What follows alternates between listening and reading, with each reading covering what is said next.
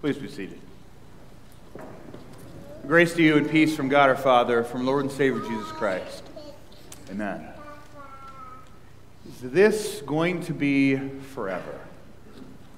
It's a pretty profound question that it's not something I came up with. Actually, it's something that I first remember hearing about 2005. Is this going to be forever? Is a line from one of the first viral videos on YouTube, David after the dentist.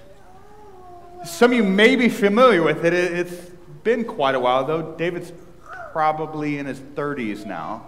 But at the time, when the video came out, he was a young kid that had just been under anesthesia at the dentist. And his dad films him in the back seat. As he comes out of the anesthesia, he's pretty loopy. He says all sorts of really interesting, hilarious things. And he's asked this question. He says, "Dad, I feel funny." And he's trying to figure out what exactly is going on. And at the very end, he asks the question, is this going to be forever? It's a pretty natural question to ask. He's never experienced that before. He doesn't know. But his dad reassures him, "No, buddy, it's not going to be forever." Is this going to be forever? It's a question we ask when we look at the struggles, the trials we face in this life. Is it all going to be forever? Because oftentimes that's what it seems like. So as we wrap up our series, Hope in the Face of Death, we turn towards our ultimate hope. We turn towards the questions of eternity. Looking, are the things that we struggle with now, are they going to be forever? And so I brought with me one of my favorite illustrations. Many of you have seen this before. This is a rope, and have this kind of represent our life. You know, so we're born, and as we grow older, eventually, we learn how to share. Some people that takes this long, other people that takes quite a bit longer. Right? You go through life, you go through school, and you graduate, and you get a job, and all of that so that you can then work and then maybe enjoy the rest of the rope in retirement. That's kind of how we do life. And the problem is when something tragic happens, when something happens that changes kind of the trajectory of our story, it seems like it's going to last forever. Maybe you experienced this just a couple days ago at Thanksgiving. There's a chair that's empty. We made a recipe, but it wasn't quite the way that Mom made it. We experienced this loss and grief, and it's not just this Thanksgiving. It seems like, it's going to be forever.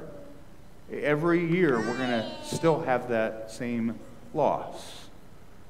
Or maybe you're embroiled in some sort of a conflict. And things were great for the first part of the story, but now something happened, and we can't seem to get over it, and so I guess that's just the way it's going to be. It's going to be forever. Experience a diagnosis, a change in health problems, and it seems like it's going to be forever. So I guess I won't be able to do what I used to do. Is this going to be forever? See, when this life is our story, when this life is all we have, sure seems like the answer to that question is yes. In fact, Paul begins the verse right before our reading from 1 Corinthians 15. It says, "If in this life only, in Christ we only have hope, in this life only, we are of all people most to be pitied."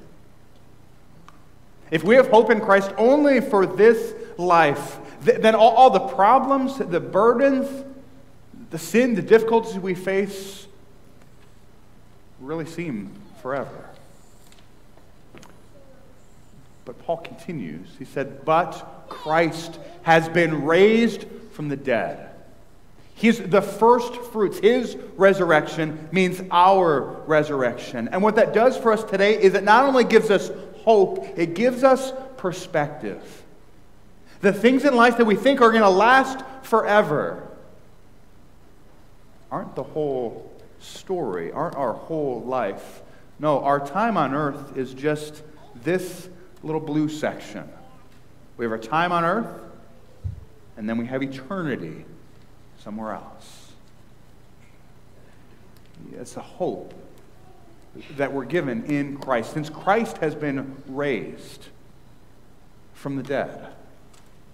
We're not made just for our time here on earth, and yet that's what we spend almost all of our lives thinking about. Is I really need to work hard here so I can enjoy this. When the reality is, we're made for something so much greater in eternity. The most famous passage in the Bible, John 3:16, "For God so loved the world that he gave his one and only Son, that whoever believes in him would not perish, but have a little bit of life and enjoy retirement here." That's not the translation I have. Would not perish, but have eternal life. It's been the plan from the beginning. In the Garden of Eden, death was not supposed to separate God from his people. We're made for eternal life. The things that we experience in this life are not meant to be forever. And so if we're made for eternity somewhere, the question is, how do I get there? How do I experience this eternal life in Christ? If you look at our gospel reading from Matthew 25, it sure seems like the answer is, be a good person. Right? We have the sheep and we have the goats, and Jesus turns to those that are on the right, the sheep, and he talks about all the good things they've done. When I was hungry, you fed me. When I was in prison, you visited me. And they go, when did that happen? It's a rough paraphrase. And Jesus goes, whatever you did to one of the least of these, my brothers, you did to me. Sure seems like the righteous are righteous because of what they have done. And he turns to the other group and he says, you didn't do these things. You didn't do it to the least of these, and you didn't do it to me. But notice that Jesus calls them righteous. He separates them before he says anything about what they do. See, the main teaching of Matthew 25 is not how good the sheep are. It's how good the shepherd is. See, it's not us who divide the sheep and the goats, the right and the left. No, it's our Heavenly Father. It's God who separates. The passage begins, all nations will be drawn to him, to Son, who reigns on the throne, and he will separate. And how does God separate the righteous from the unrighteous? He doesn't look at their works. No, the criteria is those who are covered in the robe of righteousness. Again, going back to John 3:16. For God so loved the world that he gave his one and only Son, that whoever believes in him would not perish but have eternal life. Ephesians chapter 2, for it is by grace you have been saved, through faith. It's not of your own doing. It is a gift of God, not by works, so that no one can boast. No, those that are on the right, the sheep are not saved by their works. They're saved because their sins have been washed away in the blood of the Lamb. And that means all that is left, if their sins are washed away, all that is left is the ways that God worked through them to share that love, that forgiveness, that grace with the world. And so that's what he commends them for. Not because those works saved them, but because that's all that remains. Those that are on the left, they have rejected the forgiveness, the eternal life that comes through Christ. So that God extends that rejection then to eternity. But we don't have to wonder, well, how do I get there? Do I know if I've been good enough? Here's the reality. Whenever we preach your funeral, we're not going to talk about all the great things that you did as if those saved you. No, what gives us confidence, what gives you confidence in the face of death, is the one who has overcome death and who gives you his victory, his righteousness. See, we know we are made for eternity. We know how do we get there? Well, it's through Christ and Christ alone. Through faith in Christ, holding on to those promises. And so that leaves us with the question, well, what is this part of the story? If this is what we're really made for, what is that going to look like? See, normally we think of it as heaven. We say, well, I'm going to be up in a cloud, I'm going to have a harp, maybe if I'm cool, I'm going to get an electric harp, and I'm going to be on the clouds with all the angels. That's not how Scripture speaks of it at all. That's not even how Scripture speaks of heaven. But again, our final destination is not heaven. Our true home is the new creation, when Christ returns and makes all things new, living in the new creation, the new heavens and the new earth. That's home. That's where we're going. So what does that look like? The reality is, we know some things, but there's a whole lot we don't know. There's a lot of questions that people will ask about the new creation. They'll say, well, will I be able to eat my favorite food there? Maybe. We know Scripture speaks of a feast, and it's the finest of foods. You'll be fine. Will I be able to fish or hunt or whatever my favorite activity is? Maybe. We know that we will be, again, not in heaven, floating in the clouds. We'll be on the earth, and we will be doing what God has set us to do, just like Adam and Eve in the garden. We're placed there in perfection to take care of it, to work, to care for and enjoy the creation of God. What will I look like? How old will I be? I don't know. We do know that we will be raised in a perfect body.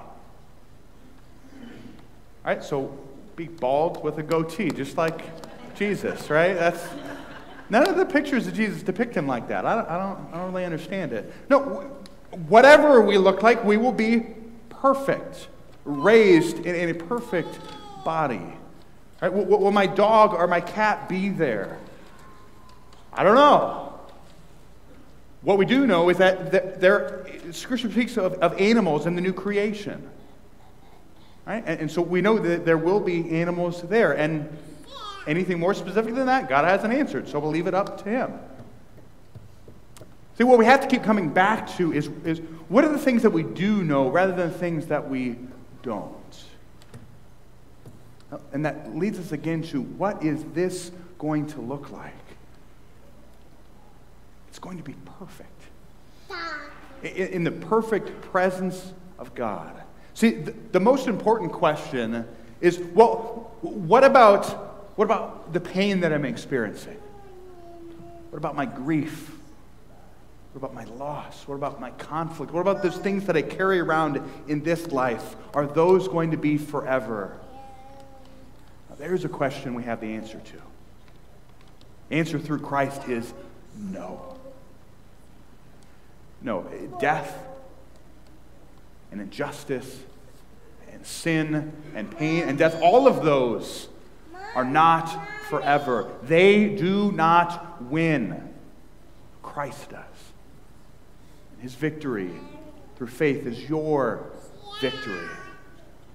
That's eternity. And because of that, living in a life that isn't stained by sin, that it isn't broken from the fall, we may have all those other questions about the new creation. And I'll tell what I tell most people. You can ask Jesus when you get there. And the reason I say that is because when you get there, you're not going to care. You're not going to care because you're going to be in the perfect, full presence of God who will provide everything you need. The Lord Himself will be their shepherd, our Old Testament reading said, and He will wipe away every tear from your eyes. See, it won't matter. Because for the first time ever, we won't experience need at all. God Himself will be our God. That's what we have to look forward to. And that's what gives us hope as we struggle in this blue section that we call life. As we deal with pain, as we deal with difficulties, with trial, with loss. It's not to discount them. It's not to say that they don't hurt. It's not to say that we're not angry about them. We might be angry at God for who we took away, for whatever burden we have to carry. But our hope in the midst of that loss, in the midst of death, is not only that we don't have to carry that burden, that pain alone, but that one day we won't have to carry it at all. See, we can be mad at the God that took away our loved one, that didn't stop whatever tragedy it is. We can be mad at that God. He can handle it.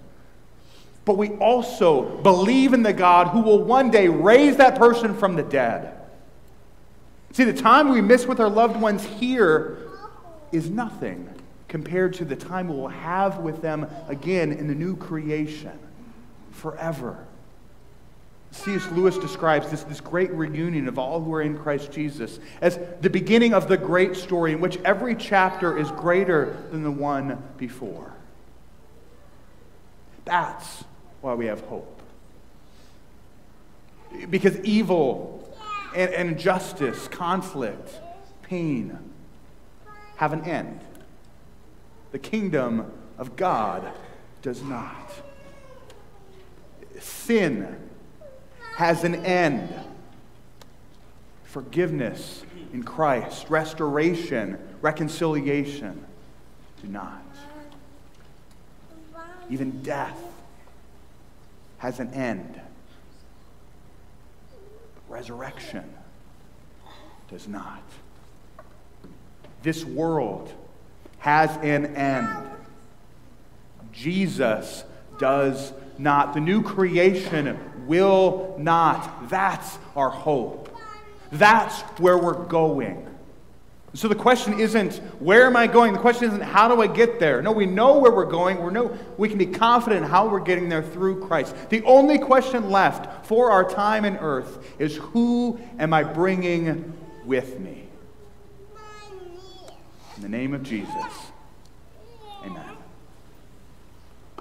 Now may the peace of God, which passes all understanding, guard your hearts and your minds in Christ Jesus until he calls you home. Amen.